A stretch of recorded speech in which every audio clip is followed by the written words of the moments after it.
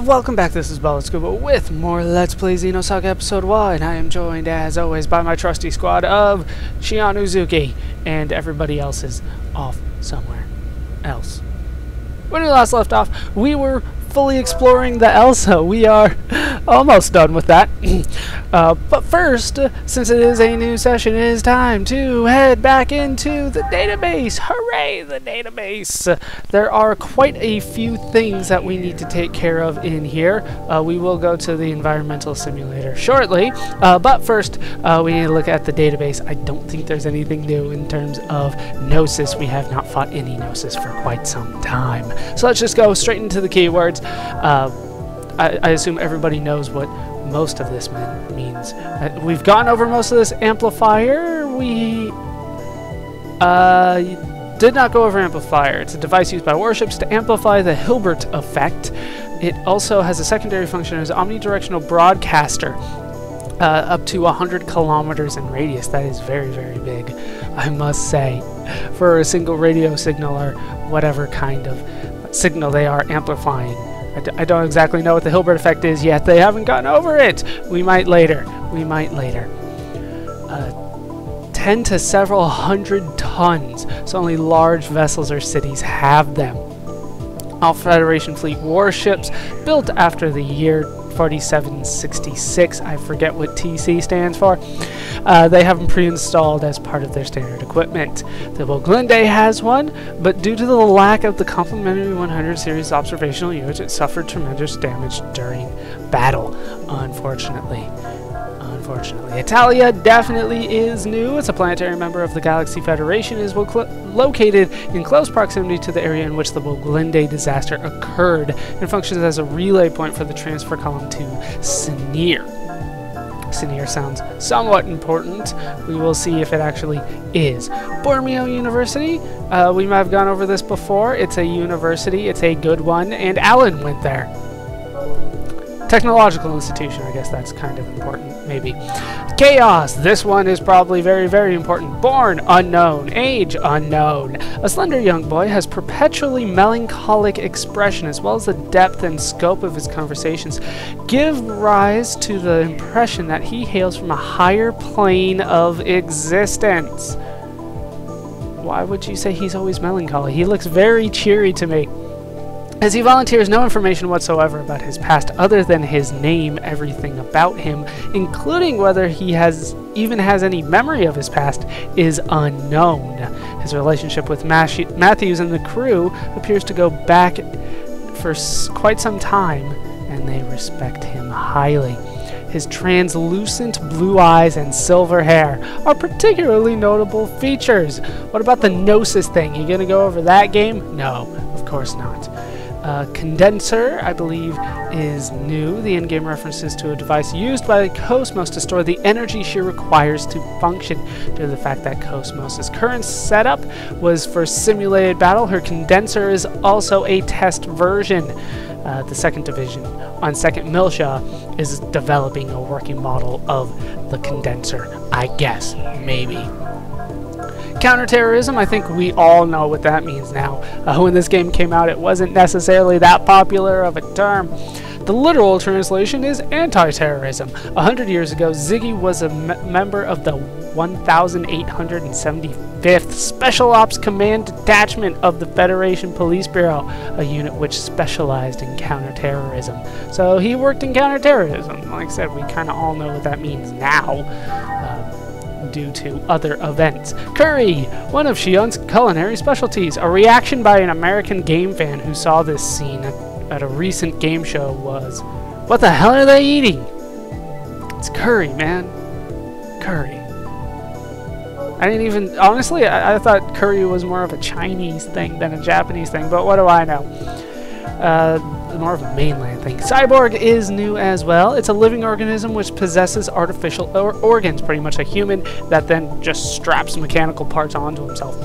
An obsolete technology, once popular in the age before nano and Realian technologies emerged. So in other words, there are nanomachines, and then of course there are Realians, so why be a cyborg anymore?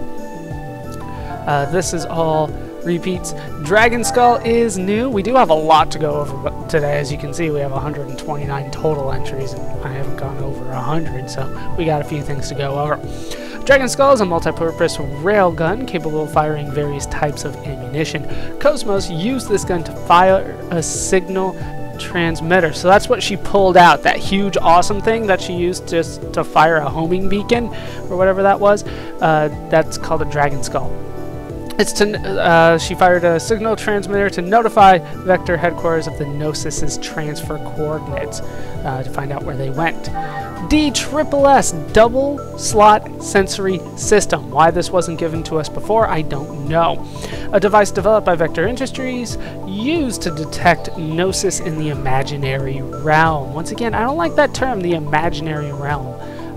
I understand it, I guess, from a quantum standpoint, but still. It consists of a double-slit camera lens mounted on the sensory area of an eggs or other fighter craft.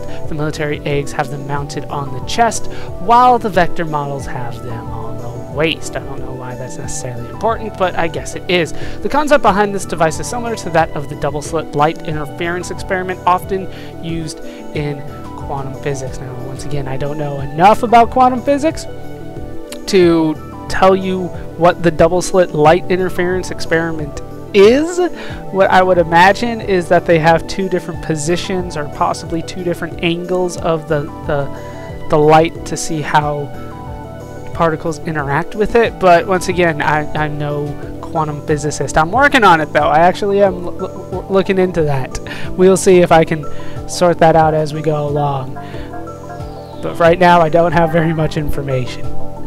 Elsa, pretty damn big, pretty damn heavy. It's a Lohengrin class high-velocity interstellar cruiser. It is not a Firefly, unfortunately. Formerly a luxury vessel owned by a criminal organization, it was converted into a cargo ship by Captain Matthews and used as part of the Kukai Foundation's fleet.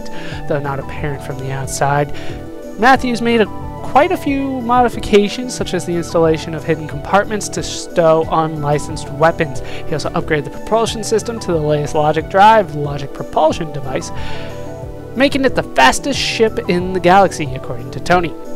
The name Elsa comes from the heroine of Wagner's opera Lohengrin, which was in 1850. Yeah, they're big on Wagner in this game. Once again, one thing that I don't know is opera. If I were to look into it, it would probably be Wagner because of this game. And I really should before I get too much further into the game. Especially the second and third game, I should really start looking into Wagner, at least the operas.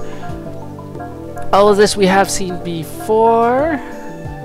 Yeah, we've seen a lot of these. I'm surprised how many of these we have seen. Federation Police is new, short for Galaxy Federation Police Force. Their function and organizational structure is basically the same as the police force in our time, but following the transition of human habitation to outer space, a specialized unit was created. The Special Operations Command Detachment, of which Ziggy was a member in the past, specialized in anti-terrorist operations as well as the protection and rescue of VIPs. So there are, I guess you could say, SWAT teams. I would assume Special Operations Command would be similar to SWAT in our time. Well, at least in America. I don't know what they call it in other places. Special Weapon and Tactics. 5th Jerusalem, the capital planet of the Galaxy Federation and seat of the central legislative, judicial, and administrative agencies. The headquarters of the SOCE is also located here. Those were the Special Operations people. I forgot what CNE stood for already, and that was like 10 seconds ago. Its name originated from the fact that it was the 5th planetary capital of the Galaxy Federation. So what happened to 1 through 4? That's always my question, and they probably aren't going to be answering it. None of that is new. Hammer is new. He's only 27 years old. He is fully human, unfortunately. He's the navigator on the Elsa. He may not look it, but he was once revered as a brilliant hacker in his teens. However, he got way over his head when he hacked into a criminal organization's database, and he has been on the run since then. He was rescued by Matthews, and the two have worked together ever since. He knows Tony, the pilot, since childhood. Although he may be a clown, he is an excellent navigator and engineer. He looks like he is the brains of the organization a lot of the time. Hilbert effect! I don't believe we have gone over this. No, we did. We did go over this, because I remember the realm of Planck scales coming up. So, what I said before, yes, I still don't really know what the Hilbert effect is, and I don't think that I'll ever really go over it. Interconnection? Yes, we have gone over this. I'm surprised how much we have gone over. Joachim Mizrahi, that's new. He's 52, well, he was 52 when he died, which was 14 years ago, so he was born 66 years earlier than this game takes place. He's an advocate of the 100 series observational unit and essentially Momo's father. A scientist renowned for his genius, he died in 4753. I can do the math, thank you, game. The year the Miltian conflict began. The Federation benefited greatly from his contributions, as his numerous research findings played a large part in the Federation's growth. Yeah, he was also Yuli Mizrahi's former husband. They don't give us much information about Joachim Mizrahi. He is a very important character for them not to bring him up. He died in the Miltian conflict. Everybody's looking at his research. Tell me more about this guy. No. Yuli Mizrahi, 22 years younger than Joachim. I just wanted to point that out. She's 44 now. He would have been 66 was he alive now. Just throwing that out there. One of the top members of the Galaxy Federation Subcommittee on Close Encounters, SOCE. So I was wrong. It is not Special Ops that is SOCE. This is the Jedi Council. And widow of the late Joachim Mizrahi. In 4754, her alarm over the increase in Gnosis phenomena prompted her to form the SOCE. Close Encounters of any kind, I guess. She is the current legal guardian of Momo, one of the 100 series observational units, which she developed in conjunction with her late husband, Joachim. Her maiden name is Niwashiro. Once again, I'm not sure if the names are supposed to mean anything to me, because they don't. Keltia. Might be Keltia. A planetary member of the Galaxy Federation and the location of the Seraphim Sisters concert. I think it was Keltia. Kukai Foundation. A unique, wouldn't it be an unique? Either way. A unique foundation whose membership extends to both Matthews and his crew. Its headquarters is located on a free orbiting space colony. We'll learn more about the foundation later. Trust me. Lieutenant Commander Vanderkam. A lieutenant commander in the UTIC organization. Rumor has it that he was on board the Woglinde to secure the Zohar. This was the guy with the purple X on his face. Whether he was the same officer who reprimanded Shion is as of yet unknown, but I am telling you, yes, that is who they are referring to. I mean, they put him right next to the old one right here, where it's just Lieutenant Commander. I think we can just make that assumption right now. Life pod, a life preservation craft used in emergencies. The Woglinde was equipped with many of these life pods, but by the time Shion and Alan escaped, there was just the one left.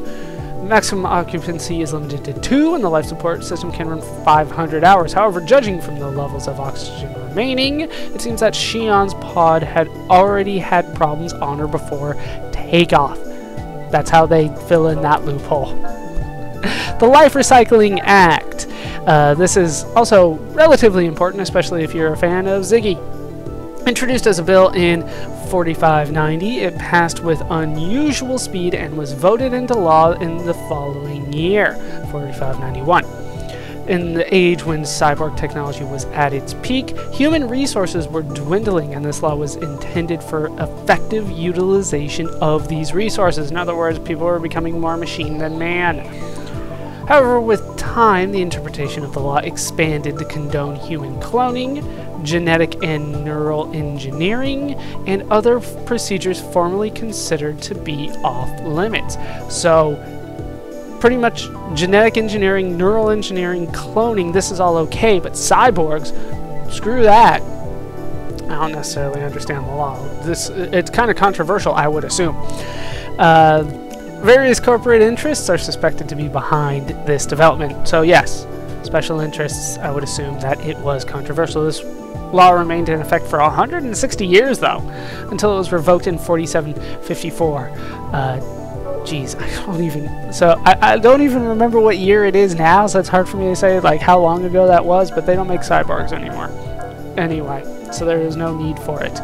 All this we have seen. Margulis is new. So wait, okay, we're in 4767 or 4768, probably 4767. That's probably the current year. One of the key figures of the UTIC organization and commander of the Pleroma, one of their primary bases. He's 44, same age as Yuli Mizrahi. It's kind of weird. He is intricately connected to both the incident which occurred 14 years ago and the Militian conflict, which to this point are one and the same to us. The incident that occurred 14 years ago and the Militian conflict are the same thing, as far as we know. Apparently they're trying to hint that they're a little different, but we don't know what they're talking about. He appears to be a former soldier, judging from his strong physique and the sword scar running across his cheek. A master swordsman with a cold, merciless personality. Wonder how he got that scar. Matthews! 40. He's only 40? Damn. He's captain of Elsa, of course. He's a chronic spender. He is constantly in debt. In particular, he owes a large sum to the Kukai Foundation, of which he is a member of, and his beautiful ship was made into collateral, so he had to, like, mortgage it, reverse mortgage it, whatever you call it. He had to put it up as collateral for a loan. After retiring, he worked as a junk trader, collecting and selling debris from around the universe. Didn't really say what his former job was, but he retired from it, and so now he does this. But in recent years, he works mainly for the Kukai Foundation. He met Chaos several years before the beginning of this episode, and they have been traveling together since. So once again, they're breaking the fourth wall there. They met before the game started. Thank you. I could have figured that out on my own. Mizrahi Cerebral Sciences Research Center. This is what UTIC used to be called. The Research Institute where Joachim Mizrahi worked as a chief scientist. The chief scientist. Before the UTIC organization was established, is a unique institute which combines neuroscience with phenomenology. Really? Phenomena? Something like a phenomena. And aside from the fact that it was sponsored by Vector Industries, there is little known about it. So they're kind of hinting that Vector and UTIC have some similar origins. Well, not similar origins, but Vector has something to do with UTIC's origins here. Momo, definitely new. Short for Multiple Observative Mimetic Organicus. I swear, her name's an acronym. How crazy is that? Activation date unknown, so nobody knows how old she is. She is a 100 series prototype Realian designed to observe and contact the Gnosis, beings that can only be detected by a special sense. She was created by Joachim Mizrahi, and she resembles his deceased daughter, Sakura Mizrahi. Her outward appearance is that of a 12-year-old. She's 12, guys. Why are we always looking up her skirt then? Don't think I haven't noticed you guys looking up her skirt. She looks like Sakura, apparently. Sakura. She does have the pink hair. There's too many Sakuras for me to reference. We'll just go with the most popular one. Nexus 6. It's the number that Ziggy gave to his stepson. That's kind of important. Stepson, not regular son. His phrase, "I wanted to get you a real one," reveals how real purebred dogs were extremely rare in that age, and Ziggy, a policeman, could not possibly afford one. Hence, cheaper artificial dogs were popularized as substitutes. Kind of look like a corgi to me. Nexus is the name of the company that manufactures these artificial dogs, and their lifespan exceeds well beyond 4 years, which is not very long for a dog. Usually, I mean, they usually make it to double digits. Yeah. Pellegrini. That was I guess you could say Margulis's like right hand girl. Sure, she's a female commander. She's 36. She's in UTIC. Yeah, Margulis's aide on Pleroma. That's how they're going to refer to her. And there's not much information after that.